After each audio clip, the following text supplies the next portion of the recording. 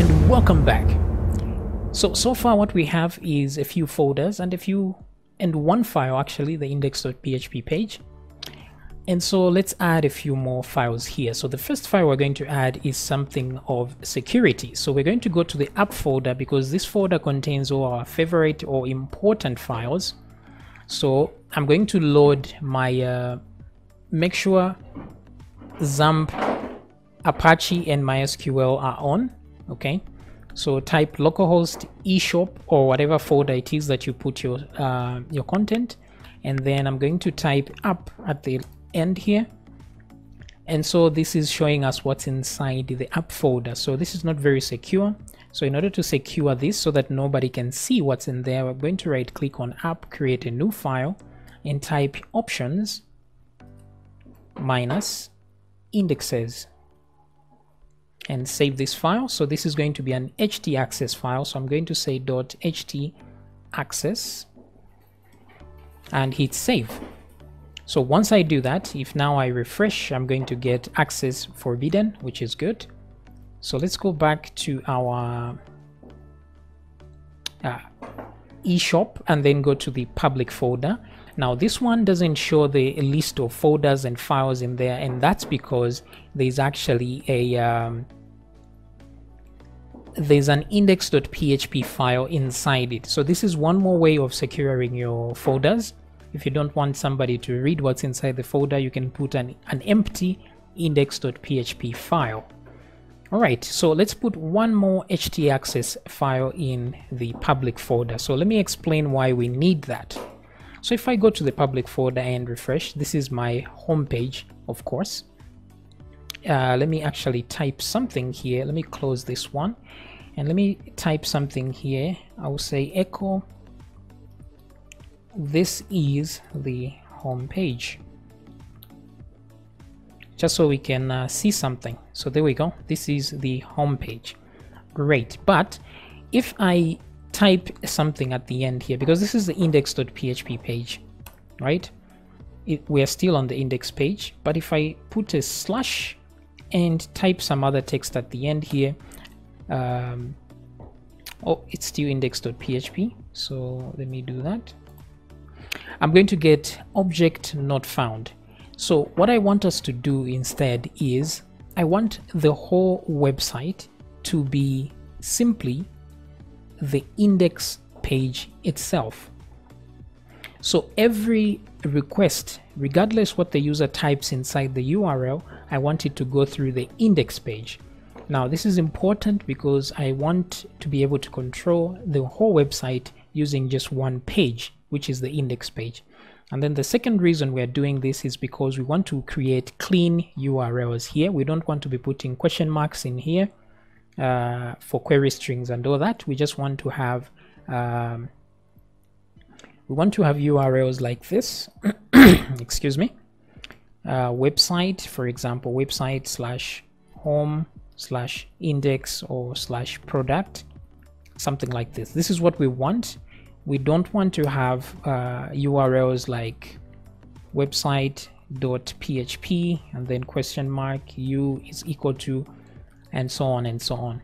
So these are not very clean URLs. These are more human readable. So this is the kind of thing we want, and in order to achieve that, we have to cheat the system a little bit. So that's what we're going to do now.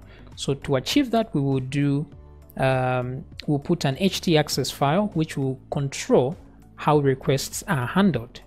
So right now you see this one is saying object not found. So if I refresh, it's still saying object not found, but let's fix that in a little bit.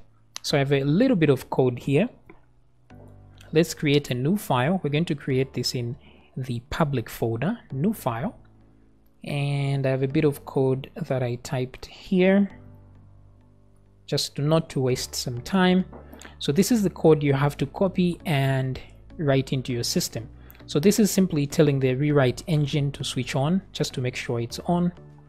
And then this one is saying the condition, if somebody types a file path in here, it should ignore that. It should give them access. Same thing with a folder. So ignore actual files and folders, but then rewrite everything else. So here what it's saying is that beginning to end, whatever is inside there, send it to the index.php page, and then whatever query string is there, send it to this URL, to this variable right here. So this variable URL is going to contain the first item, which is whatever is inside the query string there. So everything will be shoved through the index.php page. Okay, so once you write this, copy it as it is, and then hit save. And then in here, we're going to say .htaccess and hit save. Great. So once we do this, if now I go here and refresh the page, I still see this is the home page. So that error is gone. So it's not possible to have page not found at this point, because whatever I type at the end here, it's still going to just send it to the index page. So this is awesome. This is what we need. Now, let me close that. Now, to prove that everything is being shoved into the get variable, I'm going to tell it to echo the get variable right now. So I'm just going to say print readable, print r. There we go. So here, print r underscore get, like so. And then we're going to say URL, because that's the variable that we told it to send everything in there. So if I refresh the page now, you see, one moment, let me put a break tag there so we can see these much better. Okay, so now as you can see, everything from index going, whatever is inside here is being sent to this variable right there, and that's what we want. So we're going to create our own router to send the user to a specific page that has been requested by the URL.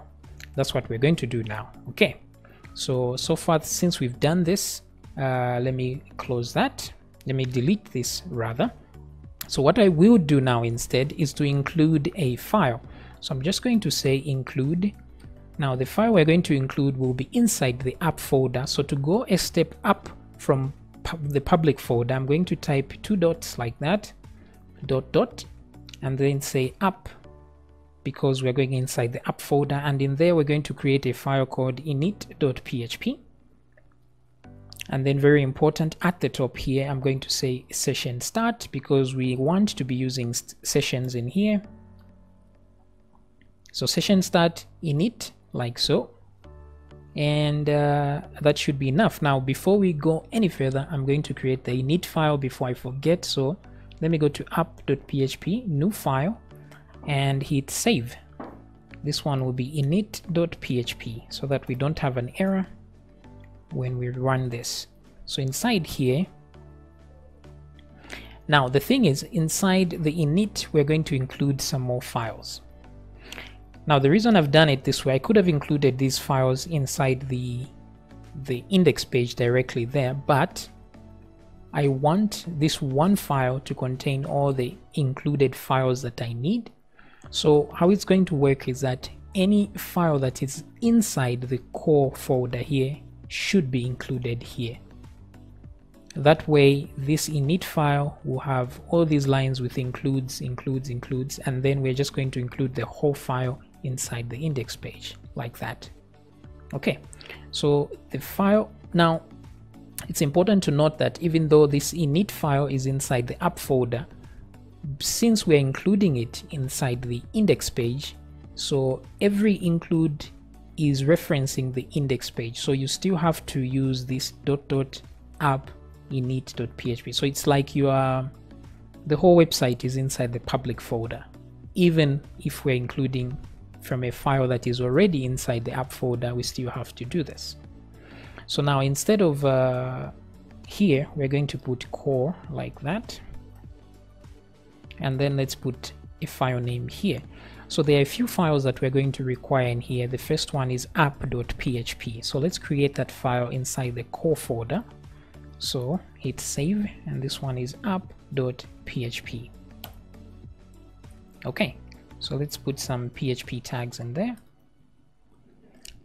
All right, so far the index page includes the init file. The init file includes the core.php, which is that one.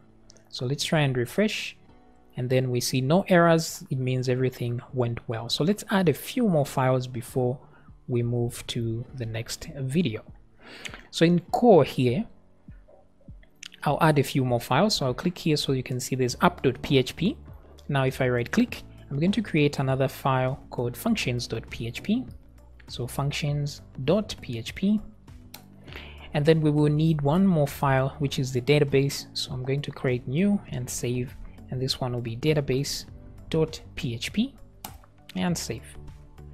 So now if I go to, we're going to need one more actually, controller.php. So let me create a new one, save, controller.php.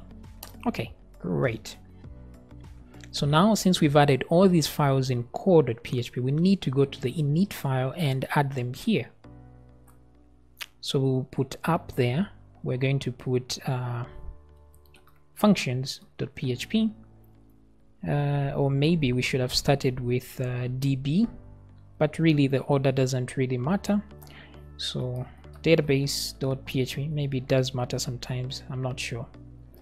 I think I'll leave app for the last part. What else have I added? Controller. Okay, so we have functions, we have controller, we have database, we have app. So we have everything we need in here, and the files are right here, which is very, very good. So we won't be needing DB for now, or controller. What we will be dealing with is the app to begin with. So if I go back here and refresh, as long as I don't see any errors, it means everything is working fine. Okay, so in the next video, we're going to create the app class in here so that we can have a working app. See you then.